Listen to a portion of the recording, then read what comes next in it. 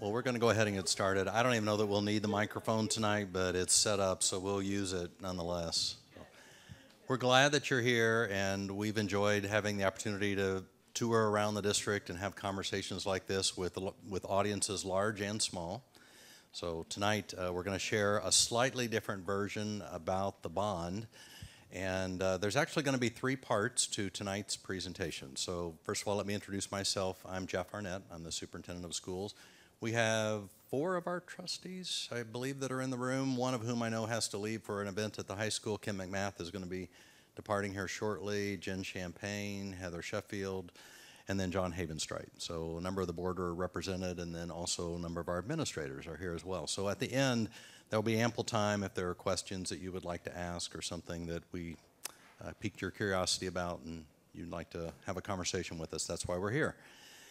So the 3 parts of the presentation tonight, we're going to start with a very simple overview of school finance because that actually kind of sets the stage for the bond and for understanding how the bond has been structured. And we've got a couple of individuals who have been members of our bond advisory committee. Dr. Virgil Flathouse is here. Holly Noel is here as well. School finance is integral to everything that we do, and we thought that our Chief Financial Officer, Chris Scott, could tell you a little bit about school finance and just give you a primer on what this means and how the bond relates to that. Then I'm going to turn it over to Jeremy Trimble. He's our Assistant Superintendent for Operations and Planning, and Jeremy's going to talk about the bond and the specifics of the 3 propositions that are on the May 6th ballot and talk about what that means for each of the campuses. And then at the end, we're going to be joined by Christy Rome, who is with the Texas School Coalition. She is on her way from the Capitol now.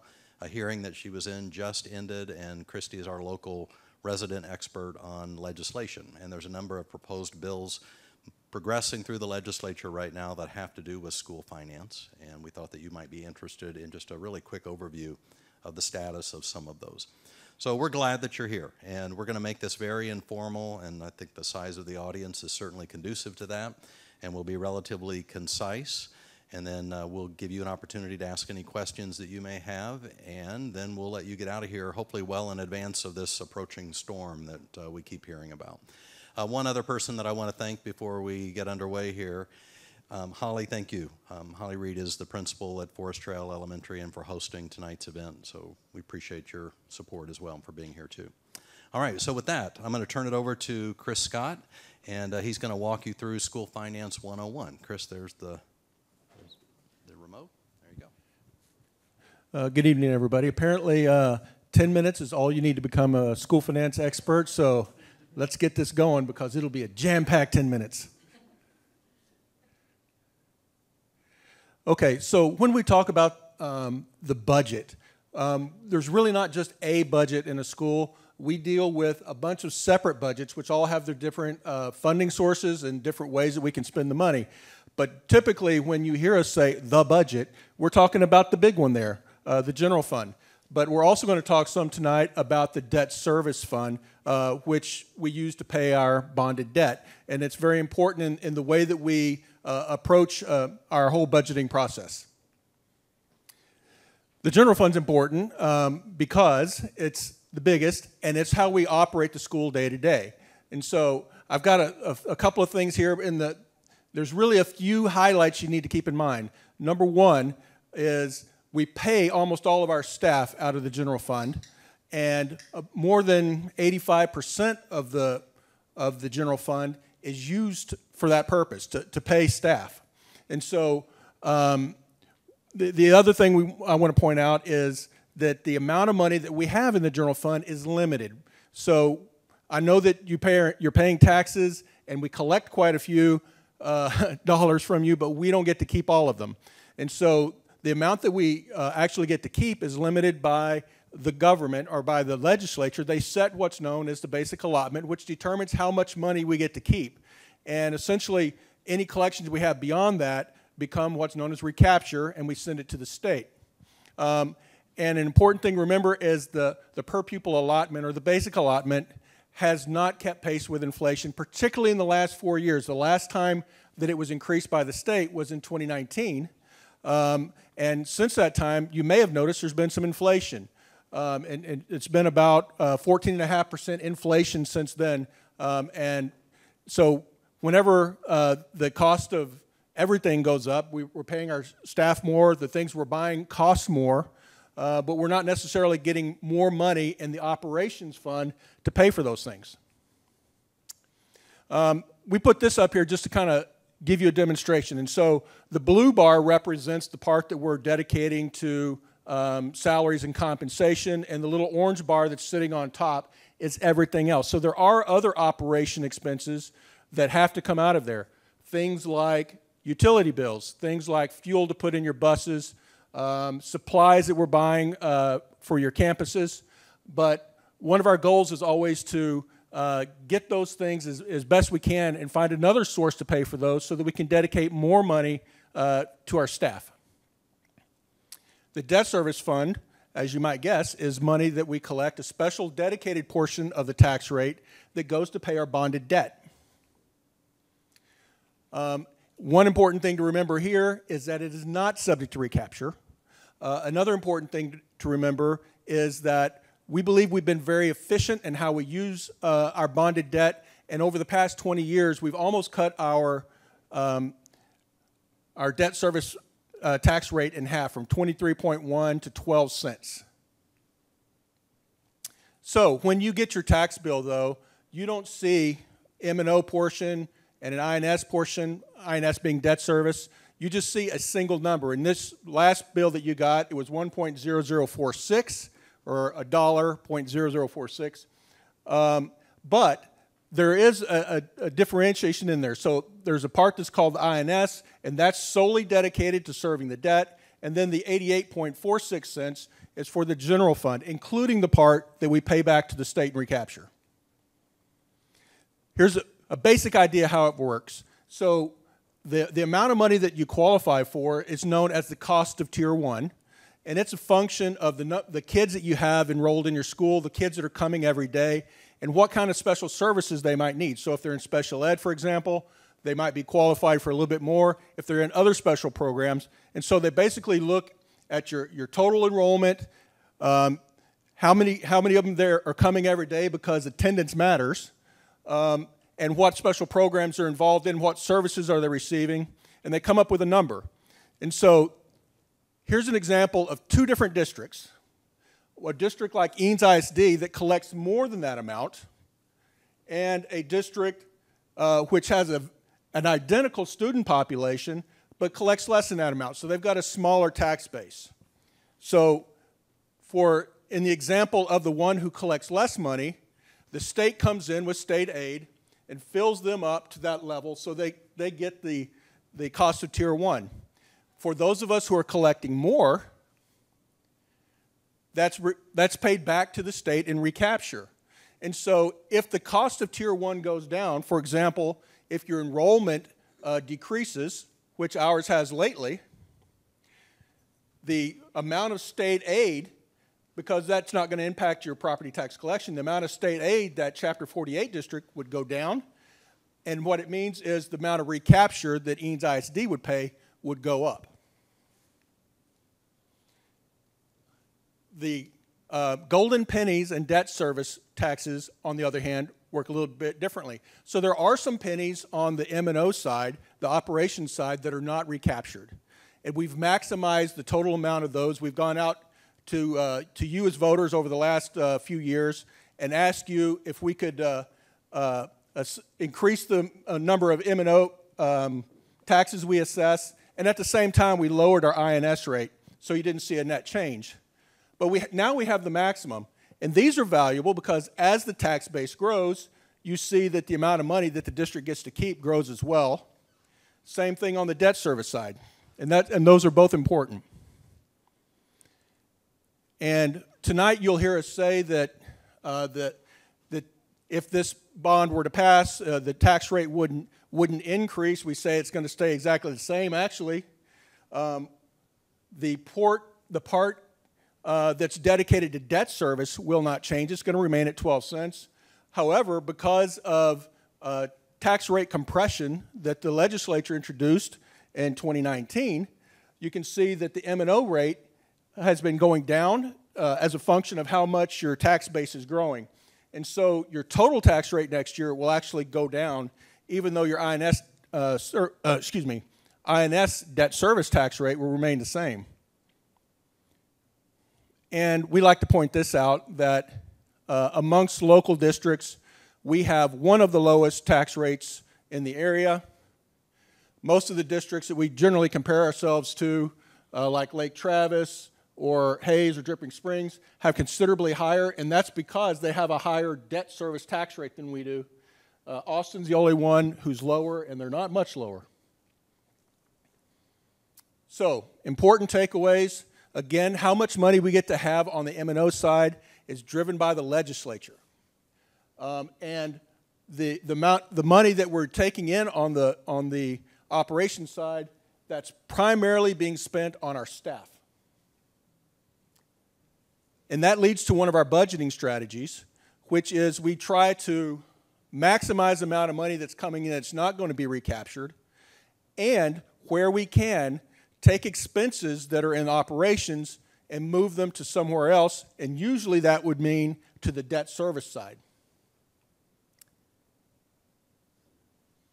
And that's why we utilize bonds, because we want to free up space and allow us to do more for our teachers on the M&O side.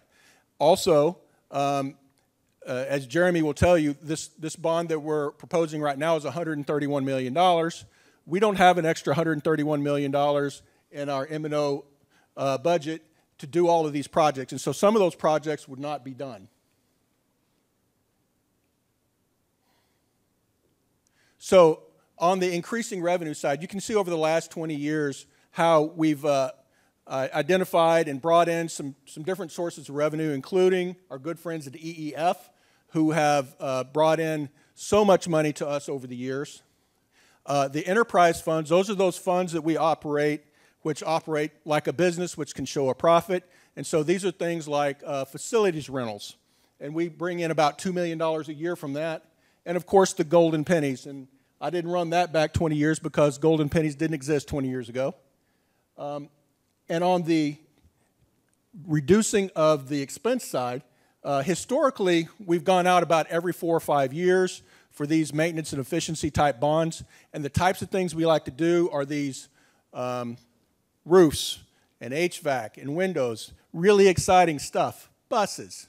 But these are all things that would have to be done one way or the other. And if we can do them by issuing debt and paying them with unrecaptured dollars, then we like to do that. In this bond, we proposed a couple of additional things. Software as a service, which is newly classified as a fixed asset, which we're all currently paying out of the M&O budget, and would save us, these two things together, about $2.9 million per year.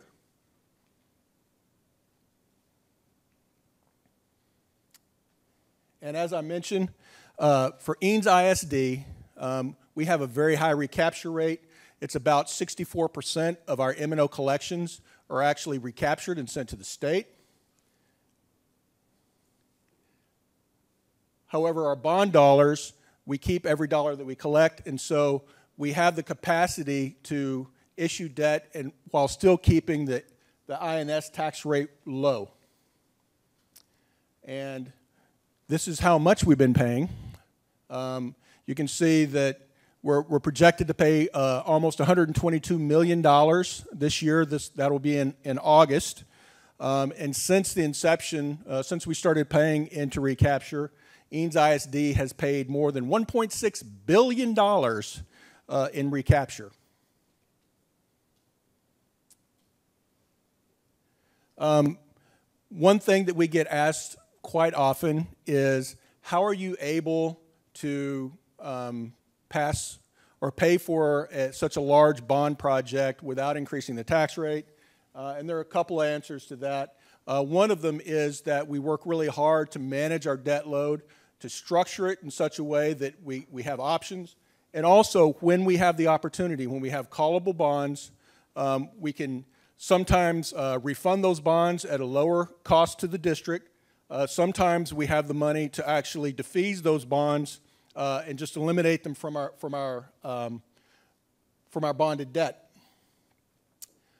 Here's an example of that. So you kind of see the idea. I mentioned that we go out every 4 or 5 years, and so every few years we will pay off one of our older issuances, and so you see a kind of a drop. And when that happens, that means that we have a little bit more capacity that we can issue a little bit more debt if we need to. And here's an example of some debt that we're paying off. And so these particular bonds, it's about $15 million worth of bonds, are the next ones which we'll defease, and they're callable in August of 2024, and we intend to fully defease those at that time. And at this point, I'll hand it over to Jeremy and let him talk a little bit about the bond.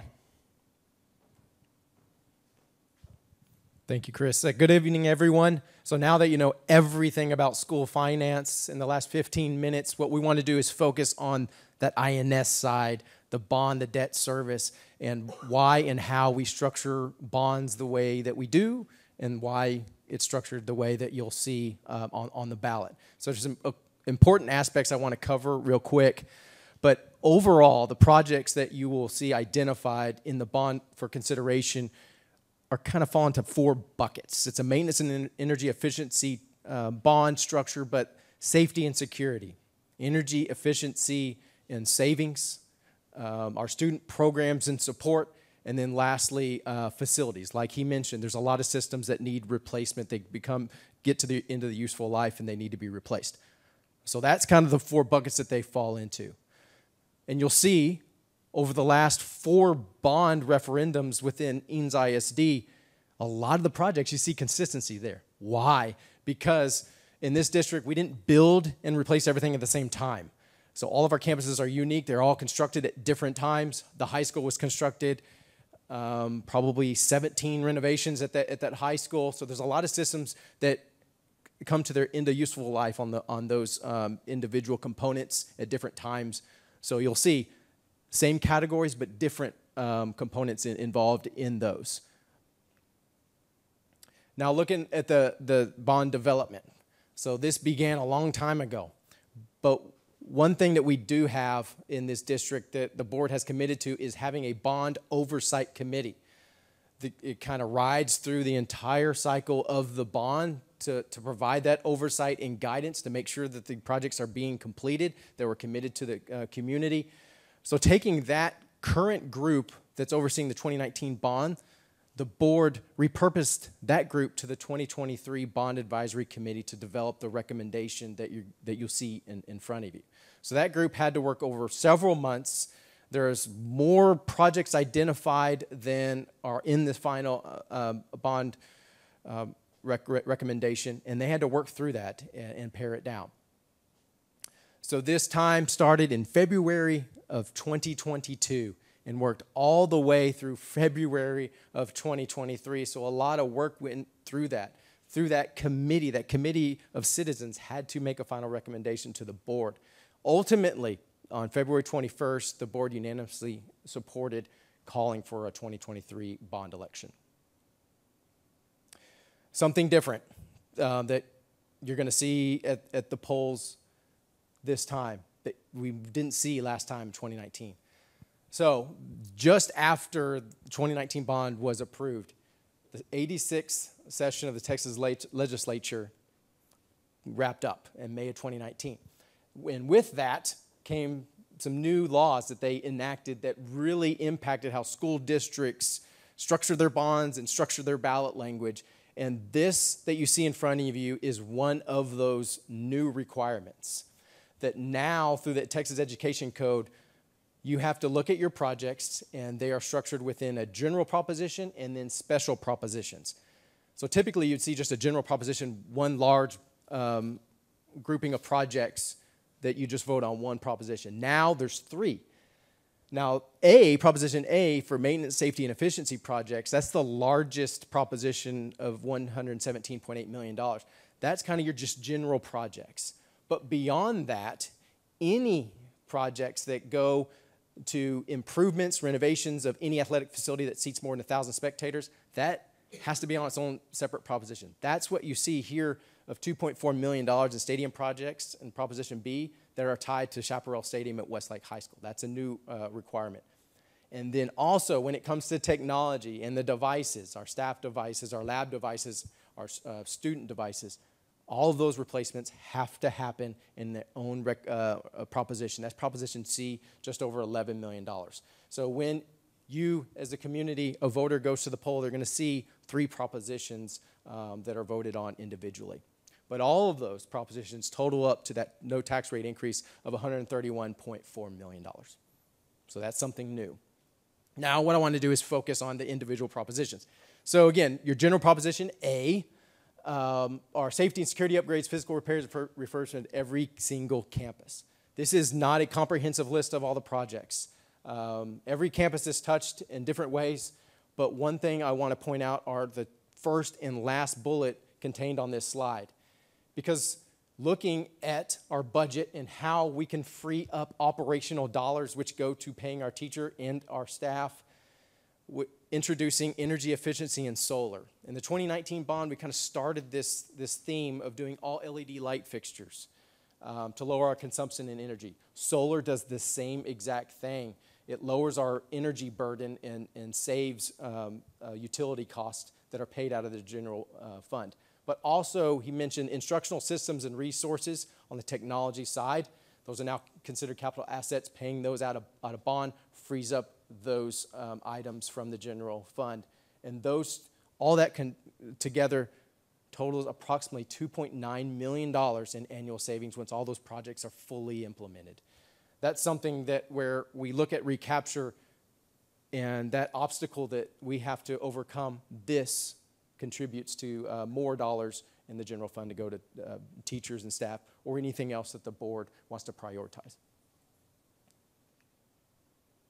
This is an example of some of those projects: the flooring, painting, security, prop alarms, additional fencing where needed, HVAC systems.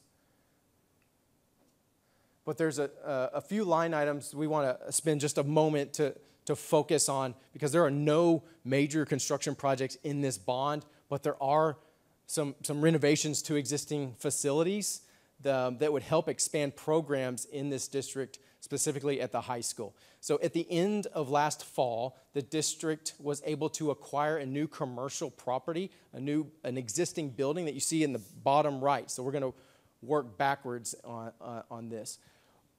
But 401 Campcraft, which is just adjacent to the high school campus on the north side of the stadium, was acquired late in the fall. So evaluating how that building can impact the district in a positive way.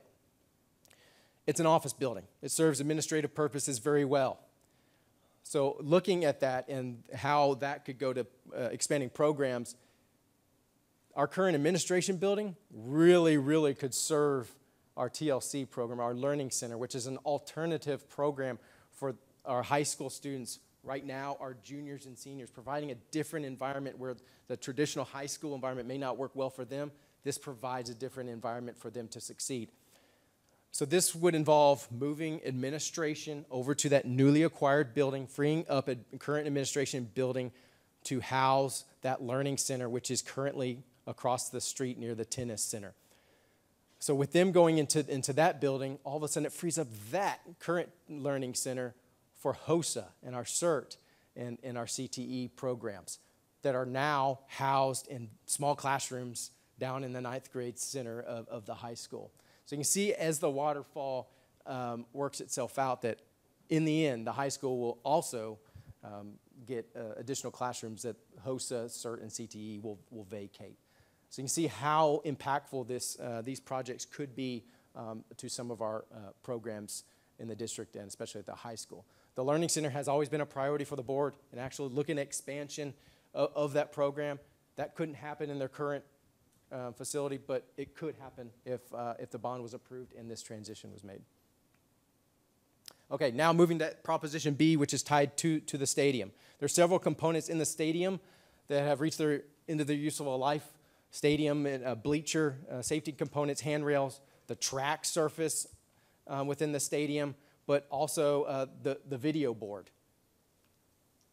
to show that, some of the pictures. On the far right, you'll see the condition of that video board. Those components aren't made anymore to support that video board.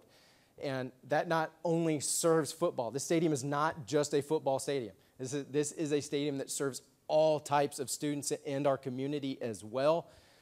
We just last weekend had a great turnout for our Best Buddies Walk that happens in this stadium. We have all of our sports, but we also have our fine arts and our performing arts programs that are here. Our technical entertainment crew that runs out of our Performing Arts Center, they run productions of all of our events that happen within the stadium, and they're able to utilize that video board for part of their production and part of their learning program. Then the Proposition C for technology, just over $11 million. Again, like I mentioned earlier, these are those physical devices, those iPads, those laptops, those media computers in the classroom. So since we're here at Forest Trail, we've been making these presentations at each individual campus and working our way through the district. This is our community-wide presentation, but since we're at Forest Trail, we wanted to share some of those specific projects that are here at Forest Trail. Some of these will happen at every campus. Some of them are very specific to Forest Trail. And working through this process, working through not only our principals and our campus leadership, but also our program administrators as well, identifying these projects.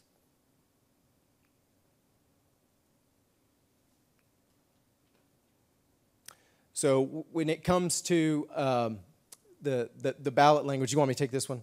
Okay.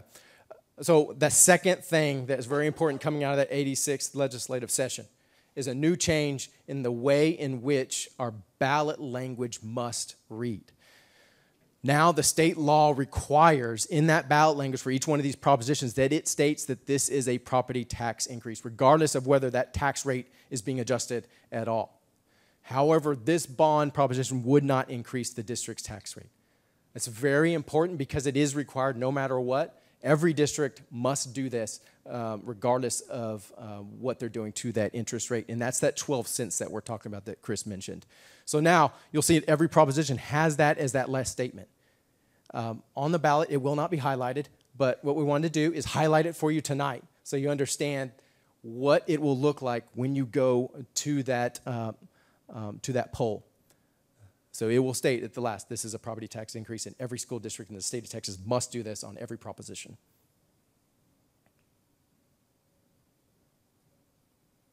So some of the important dates, April 24th, that's Monday, by the way. Early voting starts, and the main election day is Saturday, May 6th for consideration. Some of the resources. If you haven't seen the video, it's on the website. It's through social media as well. It's kind of a splainer video. It summarizes everything that I explained. It doesn't get into the school finance, but it explains kind of the structure and the components of the bond in about 3 minutes.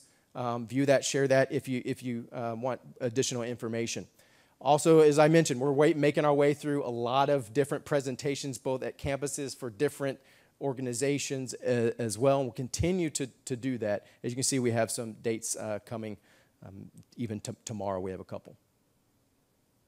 Website, we hope everything that you need is on that website. If there's any information that you need that's not on that website, please let us know because we want to make sure that all the information to educate our community, to inform you is there. Additionally, we have signs as well. These are just informational yard signs. If you're interested, you can take them. Those are free, but they're just informational. And lastly, a resolution that the board has already passed. I mentioned it before that something very important to the community, to the board, is to have that oversight. And so this is a resolution to establish a bond oversight committee that if this bond was to be approved, that there would be a committee that would oversee the entire bond process from May on. And then for all that information, eansbond.com is the place that you go for any information around the bond. All right. Anything you want to share, Joe? Thanks, Jeremy. So Christy Rome is going to be here, I think, in a little bit, but until she arrives, this would be a great opportunity for us to just pause and ask questions. So I know that you may have some, and we want to give you the opportunity. Go right ahead. Yeah, I have several. First off, I'm going to ask the question, this whole no change in tax rate, I feel is misleading because great, the rate is not going up, but because property values have gone up so much. In fact, the line that you keep saying you must put in there is in fact true, isn't it? Taxes will increase. But we don't know that. We don't have any control over assessed valuation. No, but you know because you get it from the appraisal district. You know what the property value base is. Sure. So I'm going to ask a simple question: Is it true or false? It's a yes or no. Where is that again? I'm going to read the exact language. Will the tax rate, if the bond is not approved, will my taxes go down? If the bond is not approved, the rate does not change, No, I regardless. didn't say rate. You keep coming back to rate. Will, please, rate and absolute figure are not the same. If the rate is multiplied against the valuation of my home. If the rate stays the same, okay, and the valuation of my home goes up, I pay more. If we don't approve the bond, will the rate go down? No. The rate will not go down. No. The rate will, so this is a magic-free money? Explain how, I don't understand, I'm stupid. Please help me. If we don't take on another $131 million worth of debt, which you have to service, how does the rate, and all of a sudden, we're now going from whatever it showed before, we're going to effectively double our amount of debt from 131 million to 260. If we don't add to that, the rate should go down to service that, assuming that we're not stupid and we don't refinance our bond debt at a higher rate. So please, you're obligated to put in that line. Is it correct or not? Will my taxes go up? I don't know. No, where's the CFO fellow? So, Chris, can you talk a little bit about assessed valuation? Can you say that? Based on news that we received today. Okay, yeah, so we did receive some news about the assessed valuation of the district, and it has grown, and I'm sure your assessed value of your home has grown. The question is, let me rephrase it and make sure I get it right, is that your taxes are going up because we'll be taking on additional debt. Thank you. So in effect, my taxes will go up. That is what the state has requested you include in the thing is in fact a true statement. Semantics. Okay. It's real simple. Will I be paying more? You will be paying the same. So I can write the same check this year as last year? Is that what you just told me? Would that be okay?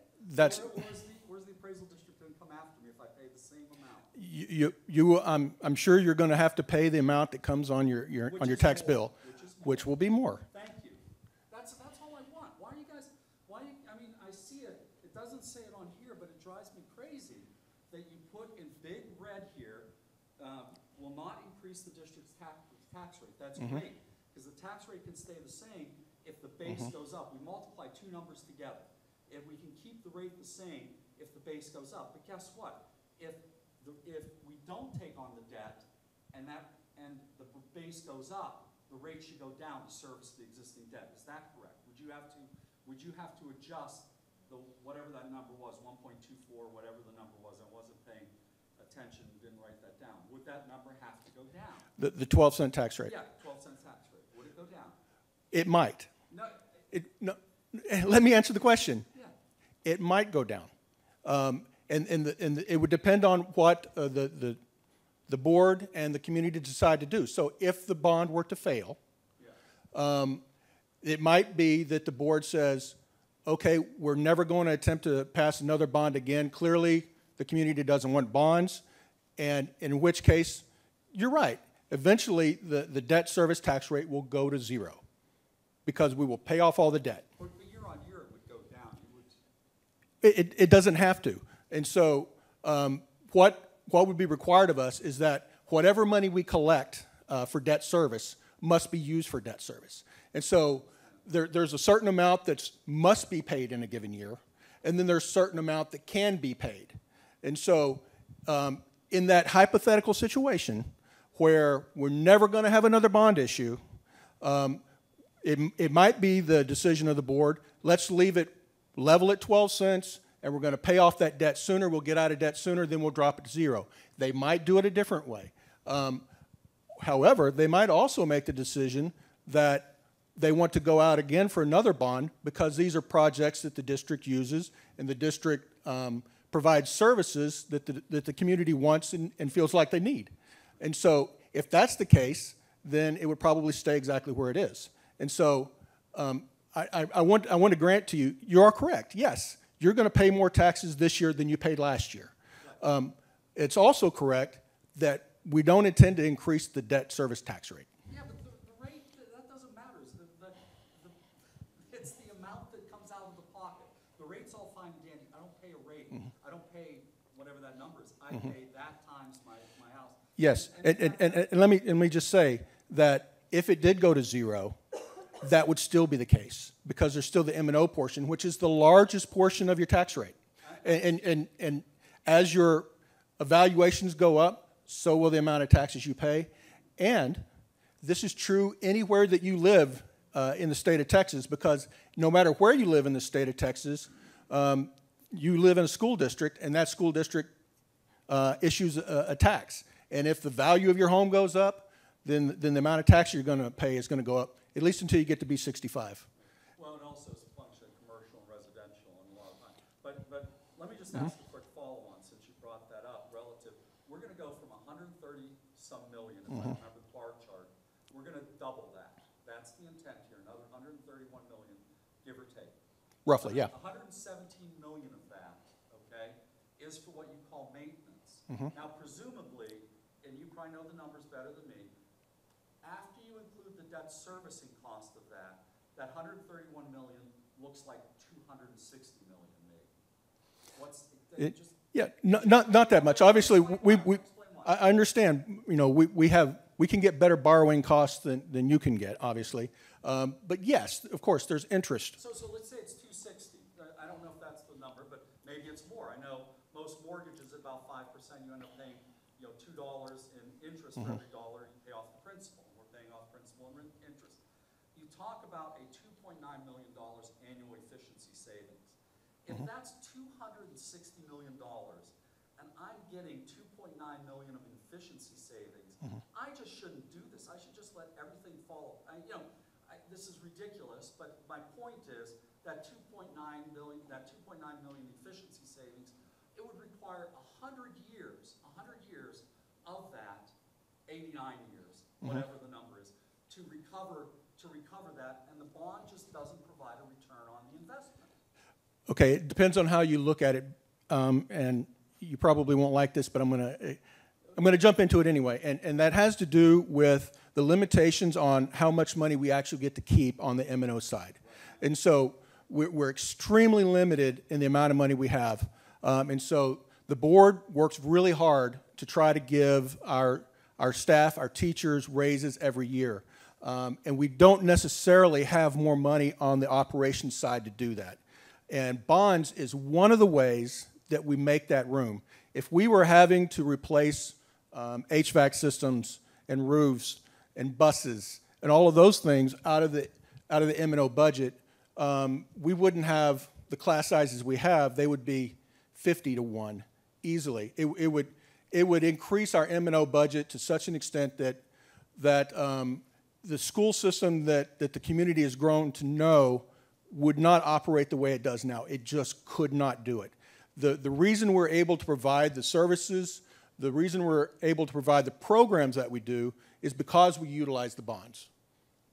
Okay, and I buy and I fully get that particular part. So in other words, we're going to lose money on in effect, the bonds are incredibly inefficient because they offset not having to take money out of the M&O. Well, I don't think they're inefficient at all. If you look at the amount of money that we lose out of the M&O budget, 64% of the money that we're collecting on the M&O side, we don't get to use it all. We're operating the district on about $80 million, which is somewhat on taxes. Some of it's coming from EEF. It's coming from different sources. But $120 million we're sending to the state. We don't have all the money that we're collecting, and we can't have that money. We can't just say we're going to send less and recapture this year because we think we need it. It's prescribed how much we get to keep. We keep that amount, and we work really hard to provide, again, the programs that we've become known for. Thanks for your questions. So obviously you're well informed. We're glad that you're here. We appreciate the questions, and that's okay. That's why we host the town hall. We want to give people the opportunity to ask the questions that they have. So thank you. Yes. Hi there. So my name is Andrea Marwa. My son is in first grade at Bridgepoint. I attended the meeting last week at Bridgepoint. It was very informative, and I thank all you guys for doing this. After the meeting and after talking to some other parents, and after reviewing the Proposition A specifically, I noticed that there was only 1.4 million budgeted for safety and security. And most of that safety and security was for door locks and cameras. And while I think that that's great, I think that cameras are going to be great at recording a disaster, but not protecting against it. And so and also I noticed that there was, I think, 7.4 million or 7.1 million devoted to outdoor surfacing replacements. So I don't understand why we're spending more money on outdoor playground replacements over safety and security. In that same line, I spoke to somebody who informed me of a company that's based out of Minneapolis called 3D Response Systems, and they are able to basically install buttons in each classroom where you push the button and within 30 seconds the cops are called. Each room is turned into basically a ballistic-proof safe room, and the children, the children don't even notice that these ballistic panels are even there until the teacher pushes a button and they're deployed. So they cover the children, they protect the children, and the police come very quickly. In addition to that, in the vestibule of each school at the front entry, let's say a shooter tried to get in through the front entryway, they're able to make their way through the first set of doors. And orange powder is deployed that covers the person in orange powder and then positively identifies the suspect to police. There's multiple different layers to this company. Why are we spending more money on our playgrounds than protecting our children from being murdered? Sure. Jeremy, you might want to come up on this because I know you worked with the Bond Advisory Committee as well. What I'll say as he comes is, our playgrounds are used every day, and obviously You see my point. I understand your point. And the technologies related to school safety and security are evolving every day as well. We've seen a number of these products. We probably receive probably 20 of those sales enticements from vendors every day about safety and security So why aren't we projects. using any of them? Well, because they're not all proven effective either. Okay. Given the opportunity offline, could I present this information to you guys? Is there any sort of way? Because I know literally every single day I drop my son off at school, I don't know if I'm going to pick him up. And that's terrifying. And Sure. quite frankly, what is being proposed in this bond does not make me feel any safer whatsoever. Sure. Jeremy, do you want to talk a little bit about the safety and security element of the bond? Absolutely. And so when it comes, say, to playground safety and those components that are tied to this, there's some safety and there's also surface replacements. Those come up. Those are just like the HVAC, right, that comes up. It's still tied to a different component of safety. Also, at Bridgepoint, there are absolutely no gates protecting the playgrounds. You can freely walk onto the playground night and day. There's some fencing, but there are no gates.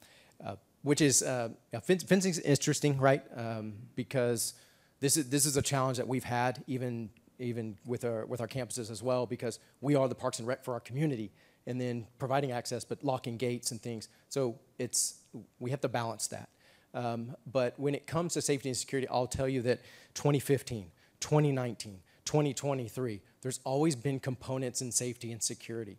I don't want to say that safety is not valued because of the number of dollars contributed to this bond. Last bond, we had a lot in fencing. We're still even working on some of those. Access control allows us to take what we have and expand it. Once we find technologies like that, that's one way to understand it is we do get these meetings and we actually meet with them. And I would love to actually talk with this group. I love understanding what everyone has. It might not be the best solution for us, but we consider everything. And a lot of times that what we're seeing right now are actually these applications that are serve corporations very well, and then they're just not familiar with the K-12 space. And so we have to work with them that we don't have corporate dollars here. And so what can we do possibly? What plans are available that we could do that we could afford within the K-12 budget scenario? But I would love to meet with them. We're always looking at what resources are out there because tomorrow there's going to be a new one. And we want to make sure that we vet that and look at all aspects of that. And if any community member hears of something, last time at the Bridgepoint, I had another parent come up about some software as well. I want to hear about those because if they haven't knocked on our door, they may be coming up. But if we can know about it ahead of time, then that's great. And if that comes up, if there's something new that may not be in this bond, please understand that when we go through a bond, this is going to go through 27 and 28. We don't know everything that's going to be that's going to come up in the next 4 to 5 years. We try. But we have a bond oversight committee that we can always work with. If something was to come up, and we can work with them and our board of trustees. If priorities may change, then we'll have those discussions. So how did you guys decide what safety and security measures you would put in? Like, did you guys work with police officers? Did you work with people who are familiar with active shooters? Yeah, a lot of it comes from what we do. Now we are actually required to do audits every week. And we have to do our main audit through the Texas School Safety Center every 3 years. And so we take a lot of the feedback that we receive from those professionals and apply it to our campuses specifically.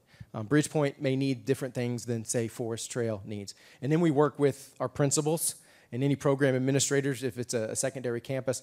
And what we want to do is make sure that things that we're putting in place do not impede what they're trying to do throughout the day, and if we can work with them. So we sit down with all of them, and that's kind of how we went through the process this time as well. Evaluated, we had some great conversations with the Bond Advisory Committee working through safety because they're parents just like everyone here. And so they wanted to make sure that we're covering as much as we can, understanding that we've worked through 3 bonds now to try to improve safety. But just like you said a very important thing, that it's multiple layers. That's the most critical piece, is that we take all of these layers into consideration. We just met with a company today. Again, they're seeing everything from across the state. And while they represent that we're ahead of a lot of districts, I still understand your concerns, though. And I want to take us even further if we need to. If something comes up and a solution is there that would benefit this district, then we need to at least listen and consider that. So I'd love to talk to you even after this or whenever we can get together. Absolutely. Yes.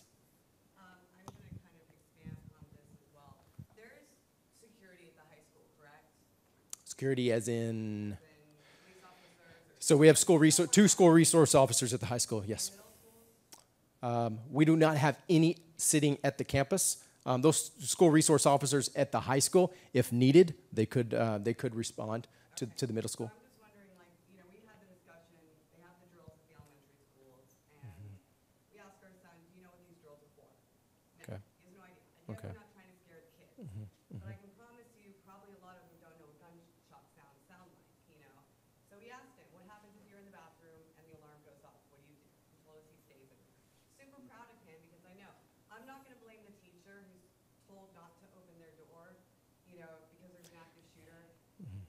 But I'm going to blame this board because they don't, I understand there's so many different options and stuff, but if we have someone on the ground interacting with the kids and that could take seconds compared to minutes of a police response to get to the school. And I don't understand, I keep hearing from the board members that they care about the kids, but when a shooter goes on campus, you call the police. Sure. They're there. They're gonna be the first responders. So why don't we have security on the elementary school campus? So what I can assure you of is the board is having those conversations with the administration. We've actually, Happening soon enough. I keep Okay. hearing 3 years from now. Like, well, what happens if a school shooting does happen within those 3 years? I don't know who, Then we will have security on the ground. I promise you that. I don't know who put a 3-year timestamp on that. That's certainly not anything that we have discussed. Well, the board is going to have a conversation publicly about what some different options and scenarios may be, and that will happen as early as May the 9th. The board that has no elementary school kids. So I'm just So- saying, it's not as much of a priority. I, well, it's a priority. And I think what you're interested in is the addition of personnel. And please understand what we're talking about tonight is the bond. We can only use a bond for capital improvements. $200,000 on a professional bond consulate in a consultant, sorry. And, you know, it baffles my mind. You keep talking about, we have this whole bond committee and we're gonna spend $200,000 extra dollars where we could be putting that towards actual security for the elementary school. Well, we certainly understand that concern. And I think you'll see on May the 9th, the board intends to have a public conversation about some potential options and a timeline perhaps, so. And that has to work itself out over the next couple of months as the board and the administration work through the budget cycle before they adopt a budget for next year on June the 20th. So, okay. Any other questions about the bond? I can come back. If Okay. nobody else has a question, I still have more. I was trying not to, anybody else? Well, I appreciate that. I'll tell you what, let's do this. Christy Rome has joined us straight from the Capitol. Christy was in a hearing there, and she's got a brief overview of some legislation that's progressing related to school finance. We felt that was connected to the topic this evening. Wanted to give Christy an opportunity to provide that, and then we'll hang around afterwards and be happy to answer any further questions that you might have. So, Christy, welcome. We're glad you're here. Let me hand you that. All right. Sorry to be a late addition, but I made it just in time. So, okay, thank you. And just want to give full disclosure that everything I talk about is in flux. None of these bills have passed. There are very few bills. I don't think nothing's been sent to the governor's desk yet. So all of these things could fail and nothing would happen, and they could change along the way. But this is kind of trying to use my crystal ball and kind of give you a prediction of what they're talking about right now and what I think might change. And the first thing that I can almost guarantee you is that we will see property tax relief.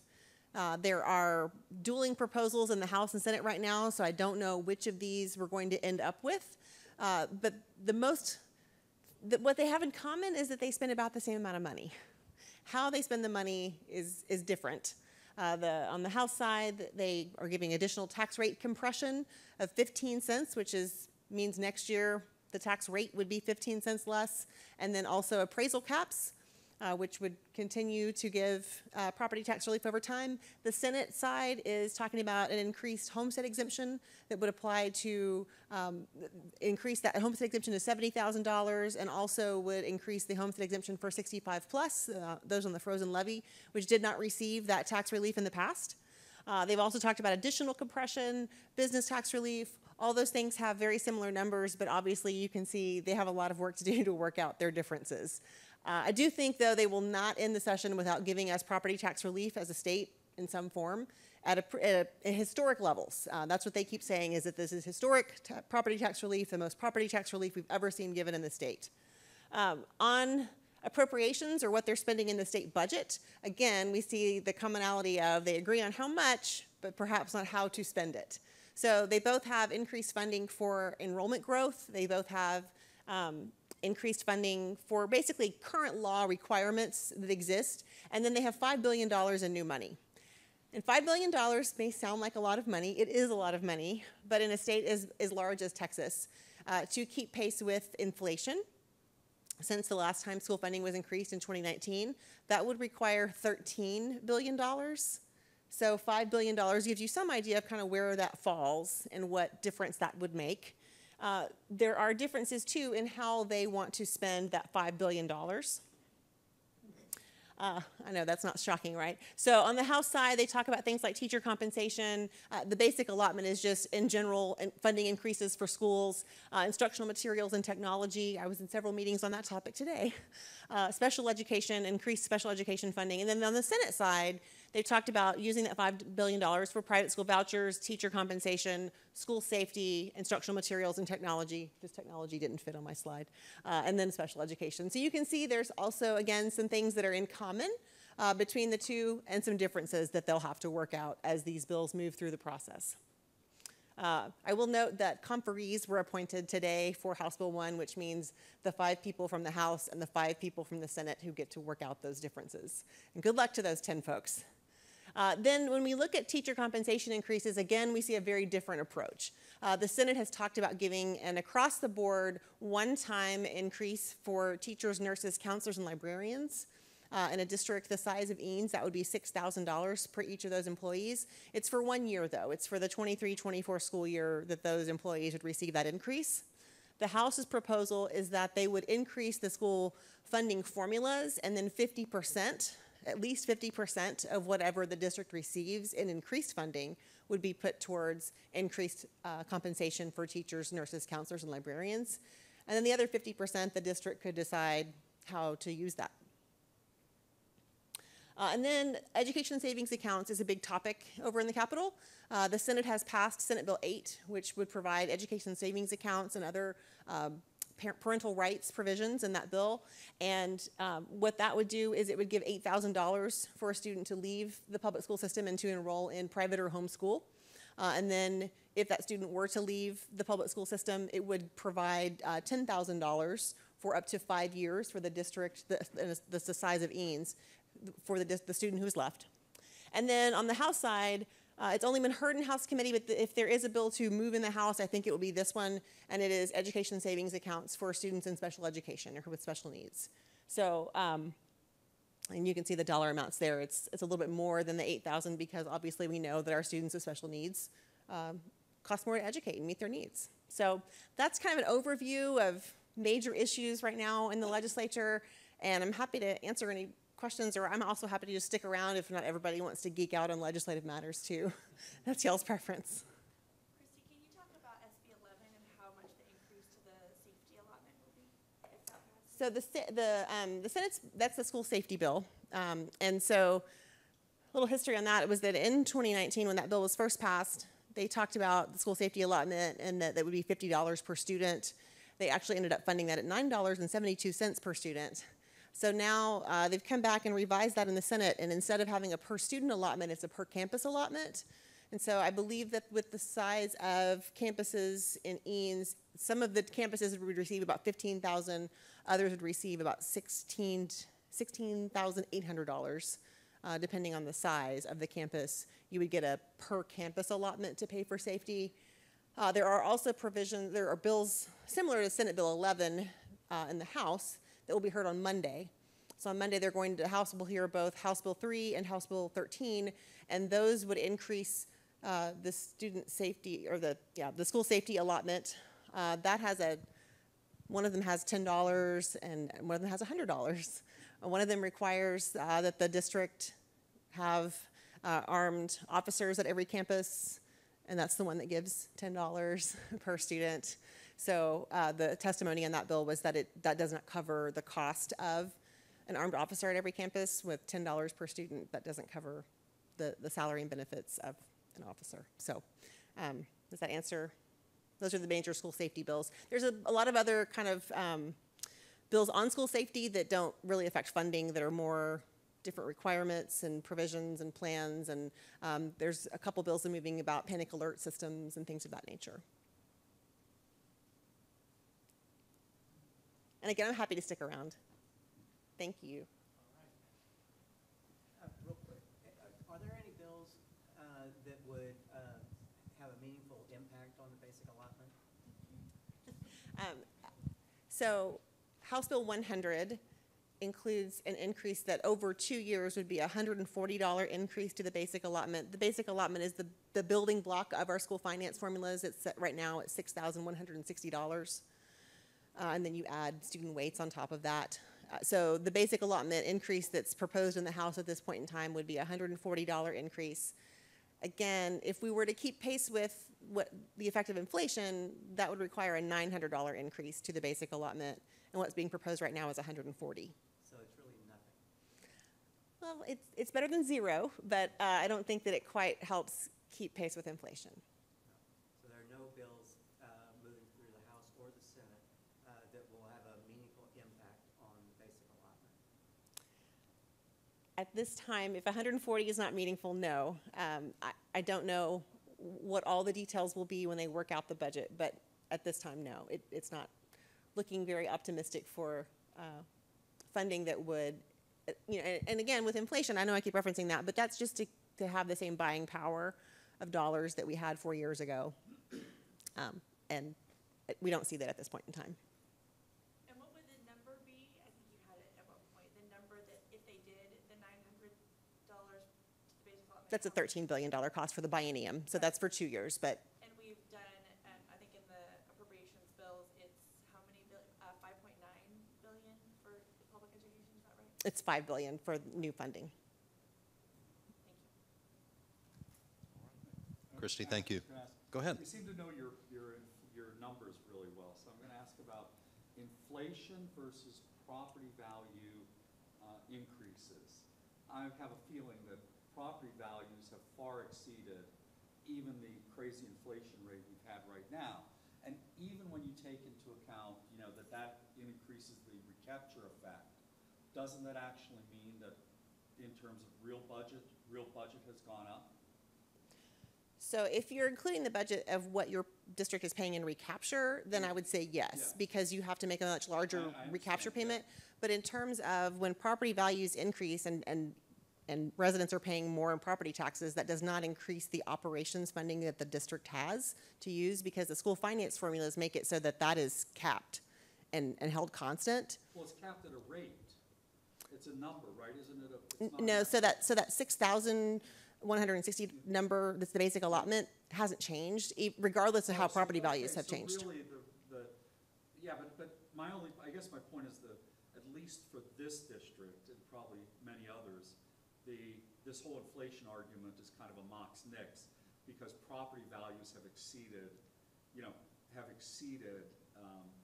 the inflation rate, ergo, that allotment number has gone up. No, the number is set in statute. It has not changed. So the difference that happens when more property taxes are paid Yeah. is that Eanes ISD pays more in recapture to the state. So the district's writing a larger check to the state. It's always been in the 60, as you said, 64%.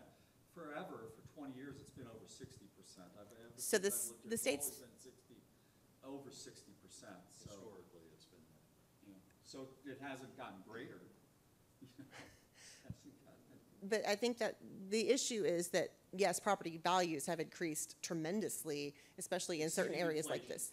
In this area, yes, property value growth has exceeded inflation, to be sure. Thank you. Yeah, that's But the difference with that is that property value growth does not benefit the district, except for on the INS rate. right. Yeah. All right, good. Well, it is a little after 7 o'clock, and we're all well aware there's a weather forecast that people, I think, are paying attention to tonight. We wanted to give you the opportunity, if you feel that you need to go ahead and leave to get ahead of that, you're welcome to. But we're going to stay, and if you have other questions that you'd like to ask, we'll be available here in the front, or we can have that conversation. But in the meantime, I wanted to thank all of you for coming tonight to the town hall and giving us the opportunity to interact with you. But if you have other questions, you're welcome to stick around, and we'll be happy to answer those. So. Thank you. Okay, thank you.